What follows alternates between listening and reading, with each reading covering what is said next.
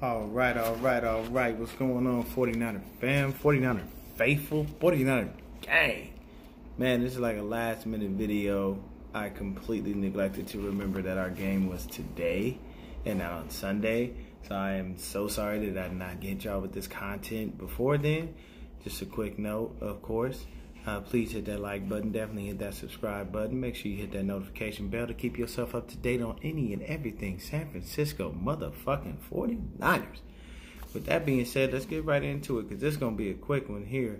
So, y'all know I'm a bit of a numbers guy. Rams, 12 total offense, 6 passing offense, 24th rushing offense. Now, on the flip side of the ball for the defense, 23rd rushing defense, but they have the 9th passing defense, and they do have Jalen Ramsey over there to basically replace Marcus Peters. So, I mean, you know, not too bad, but we still got Mr. Kittle, we still got Mr. Sanders, and we still have young Debo out there trucking over anybody the minute he get the ball. So, I think we're going to be okay. They do have the 12th overall defense. Now, what's funny is we're kind of similar in ways because we're very good against the pass, but not too good against the run. But these last couple of games, we have been great against the run. Last time we played the Rams, there was no Todd Gurley. There is Todd Gurley now. So you see him in and out. But Gurley himself for right now, 741 yards. He's got 10 TDs.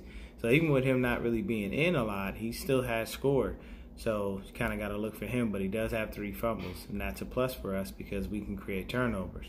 So then we got the backup running back, Brown. He's got 230 yards, 4 TDs. You probably won't see much of him. You'll probably see more of a heavy dose of Todd Gurley. They'll mix the two in and out, but I think you'll see more Todd Gurley because they want him to run the ball and they want him to run effectively because everything that Jared Goff does is predicated off the play-action pass.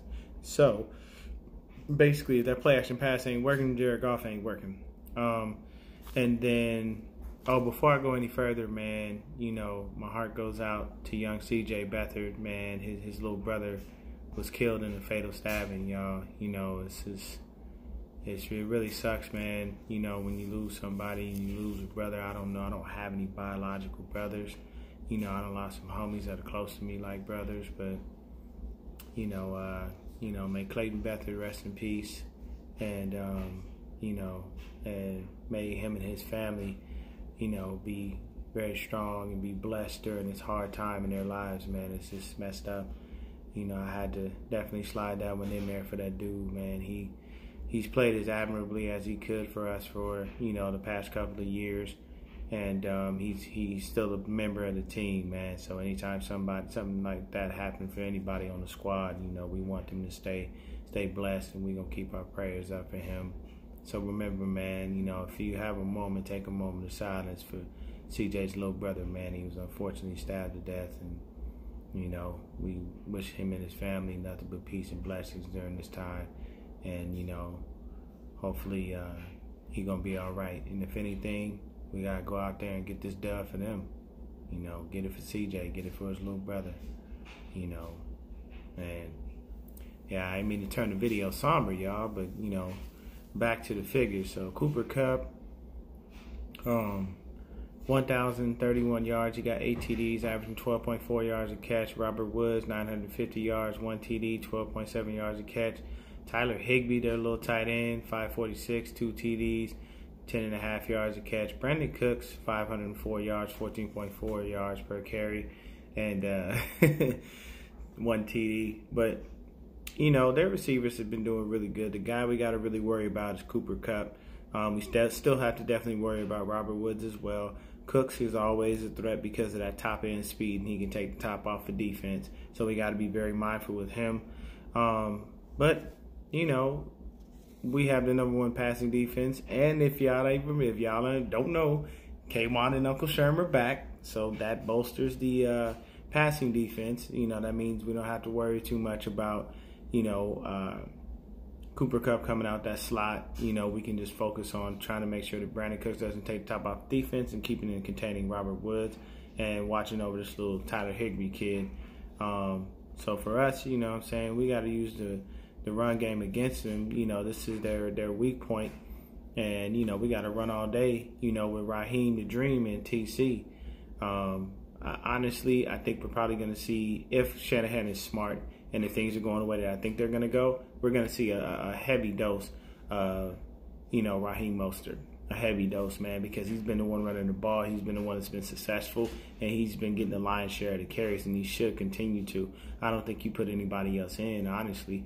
I think, maybe here and there you want to spell him, but, Breida came back, man. Either he showed the rest or they just played him well because he got 2 fumbles last week, didn't have no yardage. That's just no bueno, man. So for us on offense, we got to start. We got to run the ball down their throat and give our defense time to rest, man. They worn out. They're tired. We ain't had a bye week since week 4. So this game is a must-win for us to be able to know when we can go into Seattle next week, we can beat them, and then we can rest. Because that defense is just worn out, man. When you got all those injuries, you don't have Ronald Blair, you don't have DJ Jones, you don't have Demontre Moore. So you got all these guys that we usually rotate in and out, and it's hard, man. Julian Taylor ain't been playing in weeks. So it's frustrating because you got to be on the field at all times and go hard every day. And yes, this is what you get paid to do, but it's always nice to be spelled every now and then so you can be able to catch a breather and get yourself back into the game.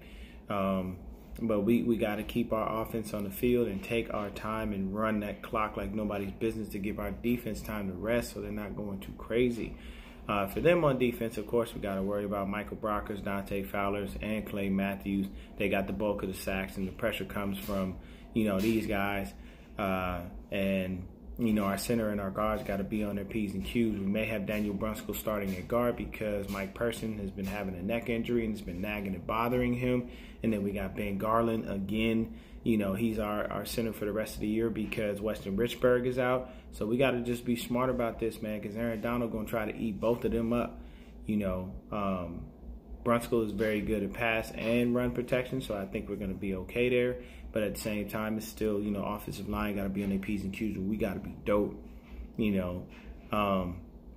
There's not one specific defender as far as their DBs that we want to kind of key on.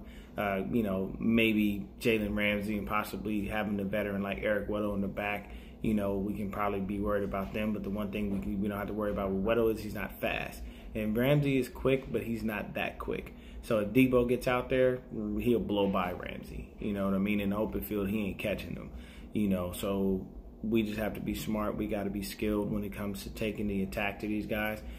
Run the ball as much as possible because this is a situation where they are not good at run defense. And throw the ball when we need to. When you see those openings, use Mr. Kittle. Use Emmanuel Sanders. Use Debo Samuel. Throw KB in there too. So he can get in the end zone and get his Millie Rock on and do all this little crazy ass dances and everything, man. The last time we played him, we had total dominance. We shut the pass down. The run was a little bit effective, but it wasn't too effective. That was only on the first drive of the game. After that, we didn't play that shit. We just shut them down all the way. Jared Goff, I think, had like 78 yards passing. So this is a game that we should win and we will win and we have to win. We need this on our quest to continue to be able to, beat these guys in any way, shape, and form that we can. I can tell you right now, I am very hopeful that the Seahawks lose. But even if they do, is this just going to be a situation where we wind up trying our best to be able to get that number 1 seed, man. That's what we need. We need that number 1 seed. We need it. We got to have it because that gives us that body, gives us time to rest, relax. I know y'all still on the rumors, man. Quan talking about he coming back for the Super Bowl and all that shit. We'll see, man. I mean, like I told y'all in my other video, because of the injury, the way it happened, he can probably have a shorter time frame, and it would be nice to have him back to help out with Fred and Dre and Aziz, but we don't want him to get injured any further, so we'll protect him from him if we need to. But we on our way, man, and we got to do what we got to do. So let's stay blessed. Let's continue to keep doing what we got to do for ourselves. And, we're going to be the Niner gang. We're going to stay Niner faithful, and we're going to go out there and get this motherfucking W tonight. And if y'all don't believe in that, I don't know why y'all Niner faithful. You can't call yourself faithful if you don't think we're going to win every damn game. Because I know for this year, I thought we was going to win every fucking game. I didn't think we was going to lose not one. We were rolling. We were doing what we needed to do. Defense was balling, but injuries and attrition happened. So I'm not going to stress about it. I'm just going to tell y'all We go out there, we fight hard, we get the W. You know what I'm saying? Eric Armstead is pissed. If y'all ain't seen his Twitter, man, yo, he stole that shit from Paid in Full, man, Mekhi Phifer. He was crying. Yo, Ace. Yo, NFL. Yo, Rams. I'm gonna be on some straight murder shit, man. I'm out here killing quarterbacks. You know what I'm saying? Centers, guards, tackles. All of them can get it. I'm telling you, man. Like, Armstead is pissed about that Pro Bowl snub. Like, super pissed.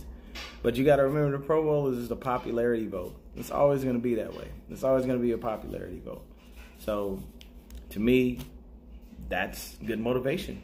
Take that out on the Rams offensive line and on Jared Goff and on Todd Gurley. I don't mind. I don't mind being pissed off about that not once. That just puts more fuel to the fire, you know. But the line itself as a whole, we just got to get it right. We got to do what we got to do. And this is going to be a night for us to be able to celebrate because we got the W. We one win closer to getting a bye week. And we'll be one win closer to hitting, you know, catching to that Super Bowl, man. So y'all stay blessed. Y'all stay faithful.